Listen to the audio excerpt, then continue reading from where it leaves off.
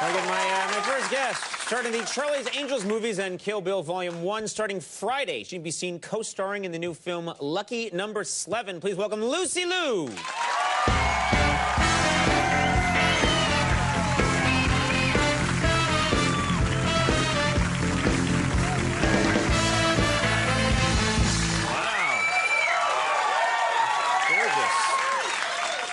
You look beautiful. Thanks. You look great, too. Thank you. No, I don't. You do. Let's be honest. All eyes are on you now, as it should be. You look very... I love this dress, too, you're wearing. You've got a... Half of it's missing. John and I got into a fight backstage, and he ripped half of it off. He ripped it off, yeah. He's jealous, He wanted to be the first one up, but I won out. Very nice. I like that. I'm glad. You know, I want to comment on one thing that I'm very happy about. You single-handedly have, I think, made freckles sexy, which I think is a very cool thing. I grew up with freckles, not sexy. Every time I see you in a movie, you've got some freckling right here, and it looks... freckling? Yeah, it's a verb. It looks beautiful. We're both freckling right now. Yeah. Our freckles are flirting with one another. I think there was a swear in there somewhere. I hope so. It's late night, for God's sakes. No, I don't even think my freckles show up on... They put makeup on me so I'll even show up on television. I barely see... I am... people watch me on TV and think, God, that guy's pale. This is with 9 inches of gray makeup. Just shellac. Just shellac, yeah. I don't see the freckles on you right now. Well, they're all over... You can see them on the arm. They're all on the arm. They're all over the leg right here. I see all that. Oh, they just keep going up. That's just... Look at that. That's a giant one. That is just one giant freckle. When I was in the 4th grade, I used to... I swear to God, do you see this? Yeah, that's a giant freckle right there. I always used to tell girls, you want to see the world's largest freckle? I'm sure. That was my pickup line in the 4th grade. I ate alone. Yeah. You ate very alone. Crying, wearing a retainer. My mom wasn't crazy about my freckles. What do you mean? Well, she has freckles, but she wasn't crazy about my freckles. She was like buying porcelana and trying to get fade cream. It wasn't happening. Really? I don't think that's right. I think they're great. Not right, Mom. Right. It creates some kind of... Yeah, I think because, you know, the Asian mentality is like that really pure white skin. Right. Yeah. Right. So that's what she didn't want anything she didn't different want any at all. Dots up there. Yeah. Right. No punctuation. It's working well for you. Yeah, but I don't have freckles on my arms, just on my face. Now, I was going to ask you this, because I've heard that you were in Japan recently, and I know that they consider, it's a real canon of beauty, the neck. The neck is considered very sexy. That's right. In Japan, and they focus more on the neck. I mean, in the West, we focus on other areas. They focus on the neck. Is that... Yeah, the West, they focus on the cleavage. Right. Yeah, so this is their cleavage. That's conconsidered like this. So they walk around with, like... No, actually, when you go to a Hooters there, someone's got a giant neck. Yeah. Here are your wings.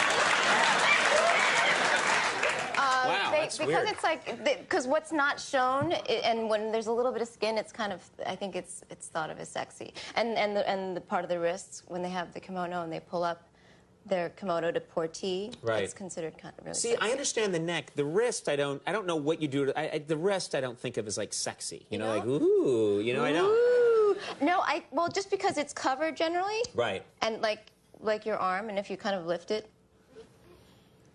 Oh, that's hot. That's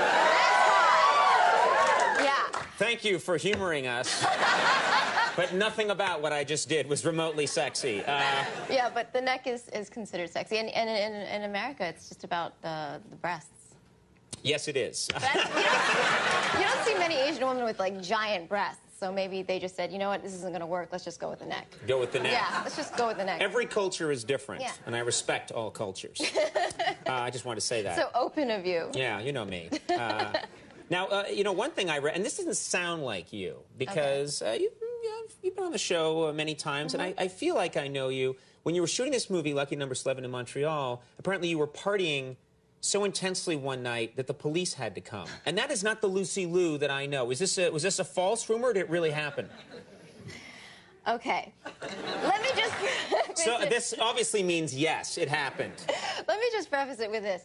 I never went out. Like, when I work, I don't go out because we have early calls. And so Josh always goes out. And, like, Josh Hartnett, yeah, your Josh co-star in the Hartnett, movie. who's amazing. He likes to unwind and go out after work and you know, have drinks or hang out with friends. And so he'd asked me so many times to go out with everyone in the crew. And finally, he's like, just come out, just come out. And I went out for about 15 minutes. I said, okay, I'm just going to come out for 20 minutes, no big deal.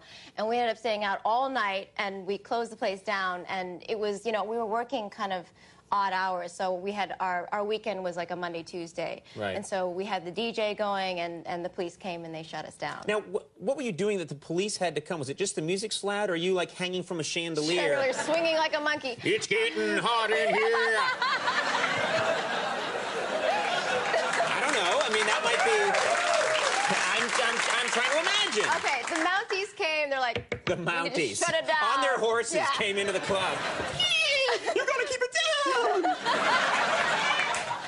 That's what I'm imagining right now. Well, we were dancing. We were dancing on the tables. I was doing the splits. Josh was like doing full on, like, yeah. That's crazy. Yeah. So you were like backflips and can I do splits? No, I cannot do splits. Yeah. Well, eight people in here would be killed if I tried to do it. My legs would be flying every which no more way. children for My you. torso would fall off. Yeah, I'd be impotent when it was over. It's a bad idea all around. I'm the least limber immediate castration. person. Yeah. Well, I don't know. I just like we started dancing, and then I was on the floor doing splits. Right. I just started being able to do splits like 2 years ago. That's pretty cool. Usually you have to start it at a young age, but from Pilates. Yeah. I don't know. Suddenly I was able to do it. I don't even know what Pilates is. People are always saying, oh, yeah, I do Pilates. And I'm like, yeah, me too. I don't even know what Pilates is. I know there are counterweights involved, and it's very erotic, but that's all I know. It's done on this bed that looks, it looks like it's like some sort of chamber. And Are you sure this is Pilates you're doing? They said it was Pilates. They said it was Pilates. And there's ropes and Yeah, I'm sure, yeah. Well, you enjoy those Pilates. I'm calling the police. We have a clip here. I want to make sure we get to this for lucky number 11. And I really enjoyed this movie, by the way. Yeah, very, and it's hard to describe it because it's a very funny movie. And it's got lots of action elements, mystery elements, but very clever. Oh, good. Yeah. I mean, I love the movie, but it's hopefully people will go and see it and get it. It's not something you sit back and sort of let it you have to let it unfold. It's not just A, B equals C, that sort of thing. Right. That old movie. That old A plus B. The sequel. We have a clip here. What do we need to know for the clip? This is a clip where I play Josh's neighbor who's Slevin, and I think I figured out, what's going on with him. He's caught in a bad situation, and she's been coming in and out of his apartment and trying to help him. And so she's figured something out, and she's coming in to tell him. Plus, she's got a little crush on him. Oh, yes. Let's take this clip from lucky number 11. There's a nice chemistry, too. I don't like it. I don't like it at all. Hot Nat! Lucky number 11 opens Friday. Check it out. Lucy Liu, thank you so much for being here. We love it when you're on the show. John Lovitz is coming up. Take a break. We'll be right back.